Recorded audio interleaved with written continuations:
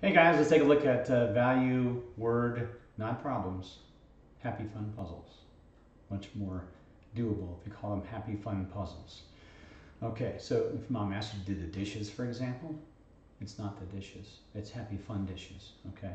Just keep smiling, keep wiping that dish over and over, okay? All right, let's take a look at, you tell me, let's write some equations for these statements. Ed had 50 nickels and dimes. In other words, he had two things that totaled 50. How could you write that as an equation? He had something, we'll call it nickels, a number, and he had some dimes, and there were 50 of them, right? Now that doesn't tell us that there are, 25 of each. No, it could be 49 and 1. It could be 50 and 0. We don't know. We just made it up. Okay, here's another one. Sue sold 27 crabs and lobsters. What's the equation? Okay. C plus L is 27, right? Okay. We don't know that there are, that's, if you can't divide that into two. It's not 13.5 crabs and 13.5 lobster. That's disgusting. So it could be 25 and 2, could be 13 and 14. We don't know. All we know that this is an equation. Crabs and lobsters equal 27. All right, here's another one. Marty bought 86 telephones and computers. So we got what? T plus C is equal to 86, right? All right, is there any way to solve this equation or this equation or this equation individually? No, right? There's no way of possibly knowing how much there is. We're going to need more information, right? Because you can solve an equation like this, D plus 2 equals 12, because there's only one variable. This has two variables. We can't solve it. We can give possibilities, but there's no definitive answer, all right? Until just a second. Let's do another one. You give me an equation for this one. Ed had 50 nickels and dimes worth $3.25, okay? Well, let's do that. Let's just say Ed had some, let's just say Ed had some nickels and dimes. Forget how many. Ed had nickels and dimes worth $3.25. And here's the way to do this. And as soon as I do this, you'll see this and go, okay, I can use this. Okay, you have nickels and dimes.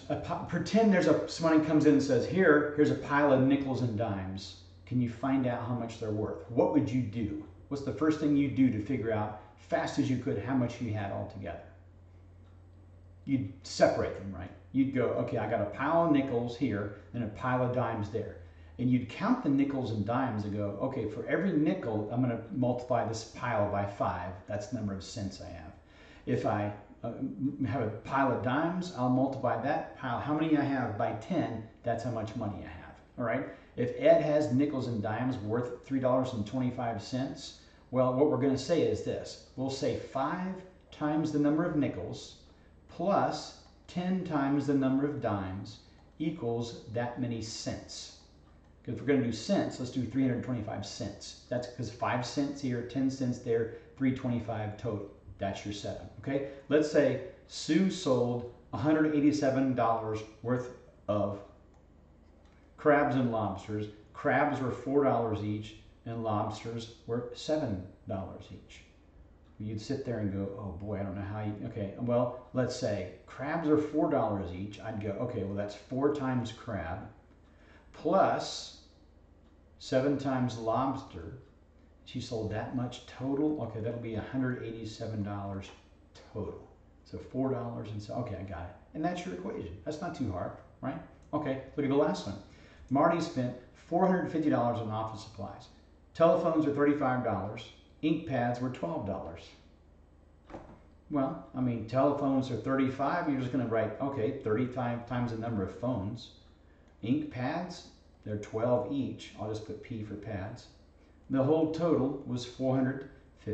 Now notice, again, is it possible to solve this equation by itself? And the answer is no. You have one equation with 2 variables. You can't do that.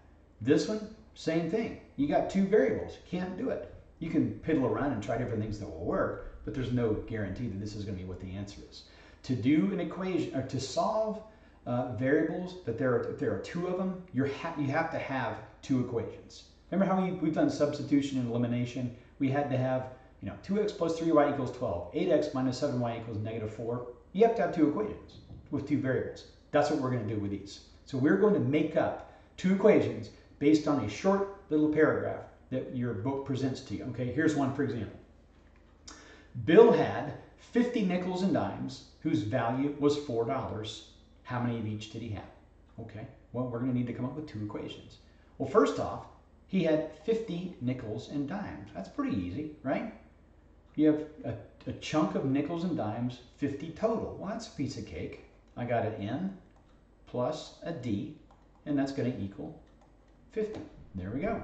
Okay, if their value is $4. Now, this is where we get to that second group we just did a minute ago, right? The value is $4. Well, what you can do is you could say for every nickel, it's going to be worth 5 cents, right? So I'm going to do 5 times the number of nickels. This is like you piling them on your bed. Okay, you pile a bunch of nickels on your bed, then you start counting how many nickels you have and multiply by 5. If you do that with nickels, you do 10 times the number of dimes, obviously because dimes are worth 10 cents a piece. The value total, how many cents is $4 worth? 400, right? Boom, there we go. We've just created two variables, two equations. Now we can solve this, right? Okay, let's do it. Now, again, you can use substitution, you can use elimination, whatever you want. Whichever one of those you want, you go ahead and do it. I'm just going to go ahead and use elimination. I'm going to multiply this by 5, the whole line by 5, this by 5, and then 50 times 5 is 250. All right, now I'm going to subtract. Yoink, that's gone. 5 minus 10 is negative 5. 250 minus 400 is negative 150. And then negative 5 goes into negative 150 30 times. Okay, that means I have 30 dimes. If I have 30 dimes and I have 50 total, I'm going to have 20 nickels, right? Okay, and there we go. Let's prove it. How much is it worth? How much is 30 dimes worth? $3, right? Okay, so that's $3. How much are 20 nickels worth? 20 times 5 is 100 cents. That's $1. Add those together. There we go. We got it. Okay. All right, let's try another one. The fishmonger. Your parents might have warned you about people like these who go around monging all the time. Okay, the fishmonger sold codfish for 6 each and mussels for 1 each. Harriet bought a total of 26, spent 86. How many codfish did she buy? Well, this sounds ludicrous, but anyhow, we'll just assume this is in England because they have pence and all these different things. I still don't understand British money at all. So anyway, I don't understand British terms. Like a lift isn't an elevator, I think, and anyway, the bobby and the policeman and so on. Okay, well, he sold codfish for 6, mussels were 1. Okay, she bought a total of 26. Let's do that first.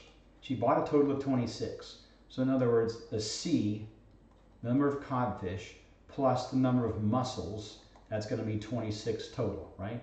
Okay, she spent 86. Okay, the codfish were 6. So we go, okay, 6 times the codfish plus mussels were 1. Just write it in. We don't need to write a 1. She spent 86. That's going to be 86. Yoink, there we go. We got our two equations. Now this looks like an easy opportunity to go ahead and do the elimination because you have m minus m. Let's go ahead and subtract there. I'm going to subtract all the way across. Okay, 1c minus 6c is negative 5c. These cancel. 26 minus 86 is negative 60. So negative 5 goes into negative 60 12 times. Okay, that's good. And if the codfish, she bought 12 of them, she bought 26 total items, which means she had to have bought 14 mussels. By the way, the cost, let's prove that we're right. Mussels, if they're 1 each, 14 times 1 is 14. If the codfish were 6 each, 12 times 6 is 72. Well, lo and behold, those added together give you 86. And there you go. That's it. Okay. And that's how you solve those happy, fun puzzles. Okay. Little quick geometry. There is a saying in geometry. AA means AAA. In other words, if you have two triangles and one of the angles is the same as another angle, And also, a second angle is the same as another angle on the triangle. Well, we have to have 180 degrees inside of every single triangle, right? If these two are the same, then this one here is going to have to be the same as this one here, because they're going to both have to add up to the same number, which is 180. So anytime you see this, you can assume that the third angle is exactly the same measure. It's congruent, all right? So knowing that, let's take a look at this wacky picture.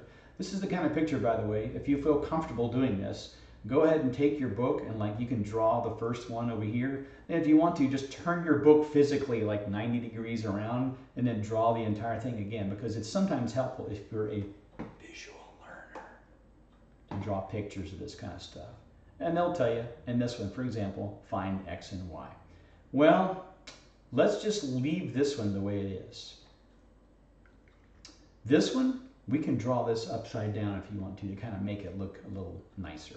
So I'm going to take this thing, this bigger triangle, although it doesn't look bigger, and doesn't look like a triangle either, which is pretty pathetic. Anyhow, if you take this triangle right here and flip it almost 180 degrees, like so, the 6 is on the left and the X is on the right, like so. There's the 6 on the left, and there's the X on the right. There's the top angle, looks like this now. And then the bottom right looks like this now, which means that's kind of gone there, right? And the bottom's the Y. So this, you can see, is a similar triangle to this, because since it has two angles, AA means AAA. So there we go, we have our setup. So let's go ahead and do the same thing we did last lesson about finding similar sides of similar triangles, and let's figure what this is. So I'm going to just go ahead and go like this. I'm going to go left to left is right to right. That means 4 to 6 is equal to 5 to x. So cross multiply gives me 4x. 6 times 5 gives me 65. No, it doesn't. It gives me 30. Okay. And x is going to be 30 divided by 4, which reduces to 15 divided by 2. That's my x. Y, I'm just going to do the same kind of thing. I'll just do the same parts of the same triangle this time. I'll go 4 to 7. But that one, 4 to 7, in other words, left to bottom here equals left to bottom there, which is going to be 6 over y. So, same kind of thing, 4y equals 7 times 6, y equals 42 divided by 4, which is the same thing as 21 over 2, because we reduce, and there we go, same thing. All you've done different with these similar triangles is recognize that, number one, that the third third angles are congruent, which makes them similar triangles. And then if necessary, just kind of flip that book. I've seen kids in my classes before physically flip the book upside down so they can visualize this a lot better, or you can just redraw it or whatever you want. Okay, all right, let's try to practice that. Go ahead and do A. You need 2 equations. Take a second, figure out those 2 equations. Go ahead and pause it and try it. All right, Florence had 80 nickels and dimes. Stop. Nickels plus dimes equals 80. Okay, their value is 6.50. Well, nickels are 5 cents, dimes are 10 cents, and the whole thing is 650 cents. So there we go. Now again, you could choose whatever you want. You could use substitution. You could take this D and clop it over there and go N equals 80 minus D. I'm going to put this and substitute down here and figure it out. Or I think it might be just easier to just multiply by either 5 or 10. You could get rid of the, let's just do 10. 10 times the number of dimes, 10 times the number of nickels. 80 times 10 is 800. So let's just subtract, right? Yoink. That is going to give me 5 times N. Those are gone. 800 minus 650 is 150. So 5 times the number of nickels, 5 into 150, that'll be 3 and then a 0. So there are 30 nickels, okay? If there are 30 nickels and Florence had 80 nickels and dimes total, then the number of dimes she has to be 50, right? And there you go. Let's prove it. 50 dimes is how much money? $5, right? Okay. So 30 nickels, what's 30 times 5? Well, that's 150 cents. What's that add up to? There you go. You proved it's right. Okay. All right. Go ahead and pause it and try B. 2 equations. Get them. Okay, roses sold for 12 each and daffodils for 4 each. Jim bought 35 flowers. Stop. That means the roses plus the daffodils. There are 35 of them total, right? Roses are 12, daffodils are 4, and it's a total of 300. So something is equal to 300, even in this, this fake kind of money that doesn't really exist in the real world. It's like unicorns or customer service.